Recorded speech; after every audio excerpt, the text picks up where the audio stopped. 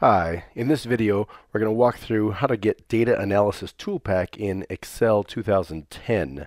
It's a little bit different than in the older versions of Excel. We'll go to File, and then down on the left hand side hit Options, and then a window comes up and it says Excel Options. You want to go down to Add-ins, click on that, and then Manage down here, Manage Excel Add-ins, and hit Go. And then a window will pop up and it'll say add-ins available. We want to check both of these, Analysis Toolpak and Analysis Toolpak VBA, and hit OK. Now you may be instructed to close down Excel and then open it back up again, but in any event, now when you go to your Data tab, then you'll see the Data Analysis function there available for you. So you've got all of these analysis tools. All right, that is for Excel 2010.